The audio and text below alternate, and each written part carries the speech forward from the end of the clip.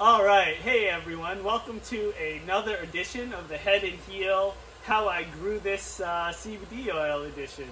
So we're back in our greenhouse. It's May 8th. You can hear it's snowing outside. It's getting really cold, and in here our seedlings are all happy and thriving. So this is our greenhouse that has heat in it, and it has the grow lights to keep all these plants going.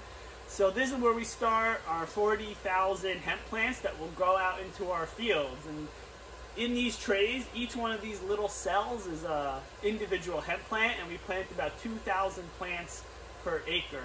All these were started last week with our feminized seed, and we have about 6 different varieties.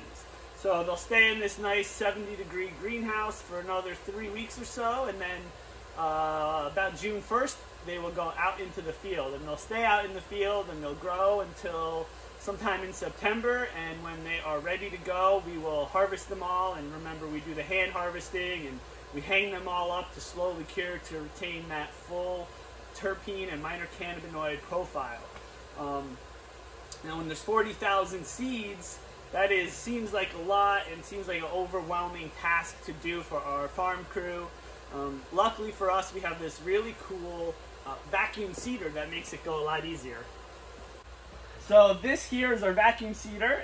This is how we seed all of those feminized hemp seeds. And the way this works is there's a vacuum up here, and it connects to this plate with this hose like so. And with that suction, there's little holes in these plates here. And each one of these little holes holds one seed. So we dump the seeds in here, we turn on the vacuum, it holds all the seeds, we pour out the extra ones, and then all we do is we take these into those trays, put it upside down, tap it a couple times, the seed falls out, and then we're done. With this little nifty thing, we could seed about 40,000 seeds in a day. And there's our heater turning on because it is so cold outside. So hopefully everyone's having a nice weekend and a happy Mother's Day. And we'll see you soon for our next edition of How I Grew This.